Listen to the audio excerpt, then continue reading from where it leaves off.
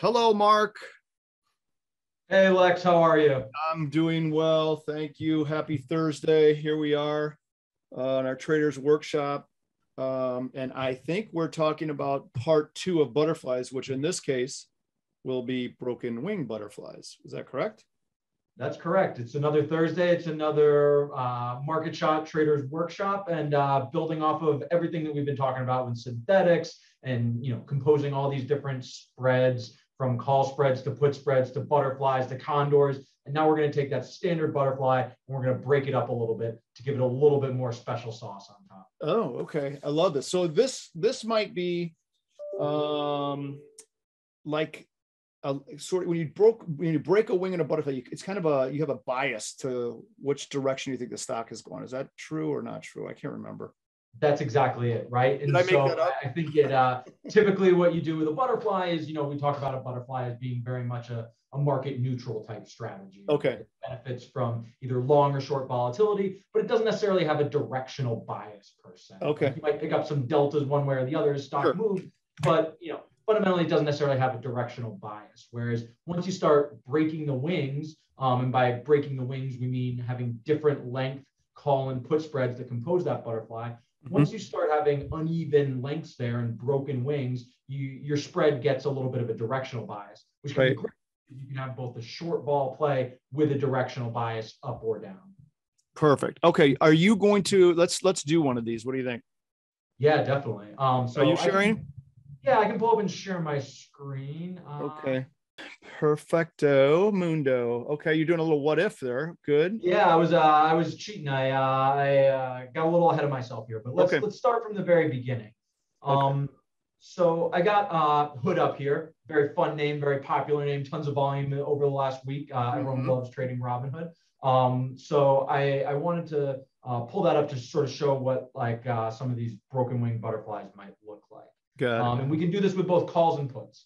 So I think we can start on the put side. You're going to ask me, why do I trade the puts? And my biases and my tongue-in-cheek answer is always that I like to mess with the put-call ratio by trading more puts. No, but in all seriousness, you can do this either way, right? You can do it with calls and be bullish. You can do it with puts and be bullish. Really, as we learned with synthetics, it doesn't necessarily matter which side of the sort of ledger you're trading here. Got it. Yep. Okay. So,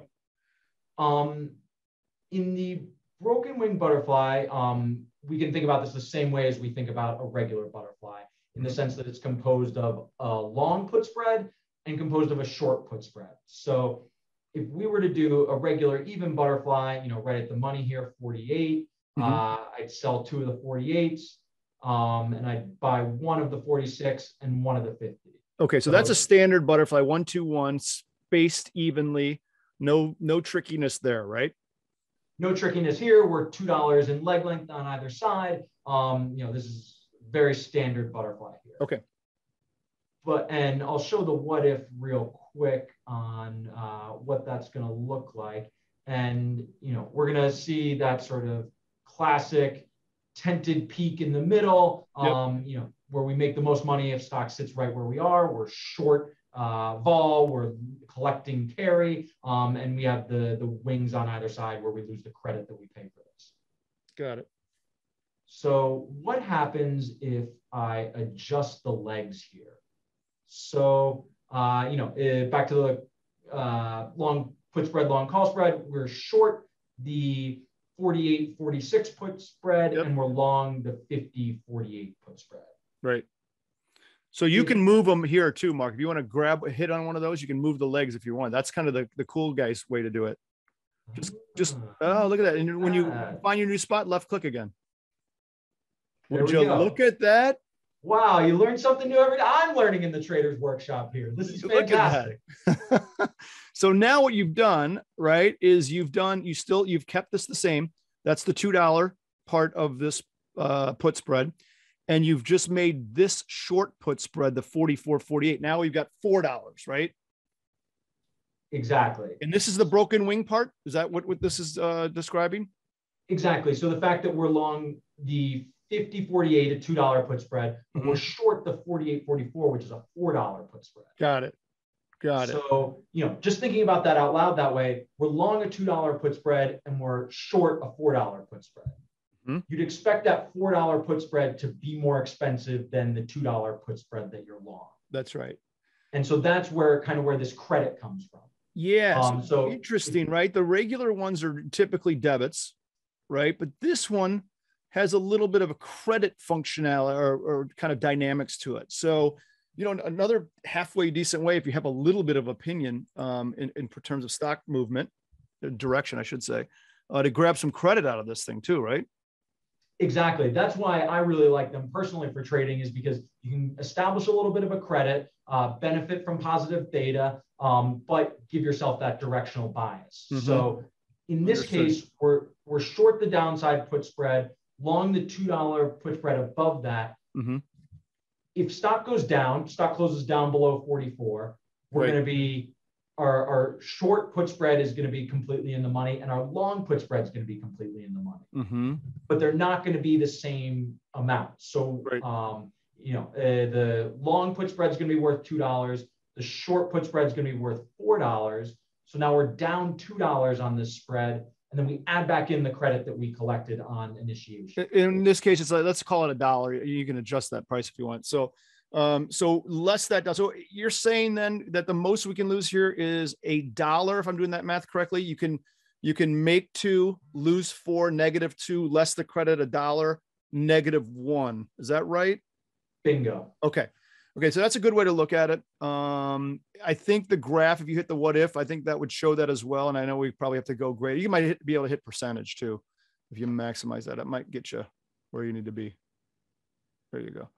Okay, perfect. So you can see that dynamic in the shape of the graph. And I can see behind your head there, Mark, that on the board, you have that graph drawn like that as well. Exactly. The identical graph. Yep. So yeah, clearly because the $2 spread up above, we're gonna lose a little, little different up here. Well, actually, I take that back. Up above, we have the credit. We have the dollar credit. Exactly. So up above that 48 strike, both of those put spreads are going to be worthless. That's right. That's why I like this a lot. Yep, that's a good point.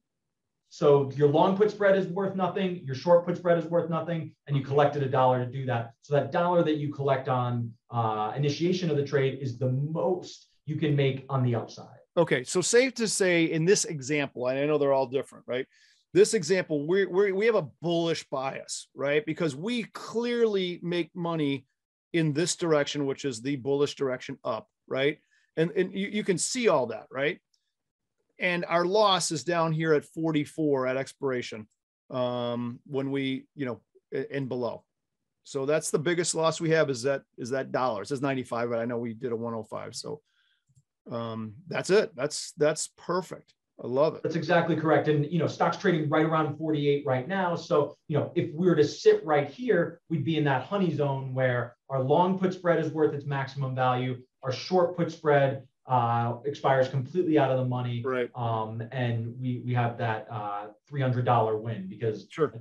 $2 long put spread that is fully in the money and the $1 credit that we collect. So we have that $300 sweet spot if stock settles right at that 48 level. Yeah, that's great. So and you said yourself, when you're managing some of your stuff on your business, you use this strategy a good bit. Is that correct?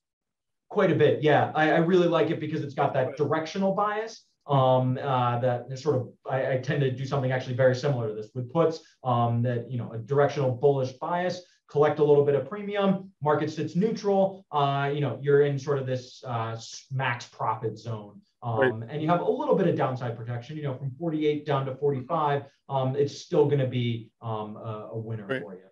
Right. And then, just a note to traders and viewers, right? I mean, Mark chose to do this downside put spread $4 wide. It can be $3, it can be $5, it can be $7, but just understand the narrower you make that bottom put spread, right? The less credit you're going to get, the smaller credit, right? Because you're doing a narrower spread, it's not going to be as big of a credit. So your potential win there isn't going to be, to the upside as much. Conversely, the wider we make that, bigger credit, bigger risk. So people always say, hey, I remember some trader was asking me, I'm looking for the riskless strategy that has no risk and just reward. I said, there's always a trade-off. There's always a trade-off. I was trying to do that on my whole career too. You know, I thought I could buy premium and have positive theta and not worry about it. Nah, that didn't work. That's what makes a market, right? That's what makes a market. That's why it's called trading and risk management, right? So exactly. This is a great spread, though. I really would encourage folks to have a look at this broken wing butterfly, right? I think it's the legs are all contained, meaning there's no extra short legs or not. You're short 2, you're long 1 each, so you're net 0 in the spread. I love spreads like that that don't have extra short legs. You're collecting theta, right? Time passing is a good thing. So these kind of spreads, I think, are fantastic, especially if you have an opinion on which way the stock may drift. Exactly. And as you sort of mentioned there are so many different ways you can play with it. That, you know, we did 2 and 4, like you said, you can do 2 and 5, we can go 4 and 8, you know, that you can widen them both. And that creates, you know, the larger those spreads are, the bigger your sort of, you know, tent under the middle is going to be. Right. Right. No, that's great. That's a good one. Okay, Mark, I think that's fantastic. I love it. All right. Great, Mark. That was a good one. I appreciate it. We'll see you next week. See you next week, Lex. Okay. Bye now. Bye.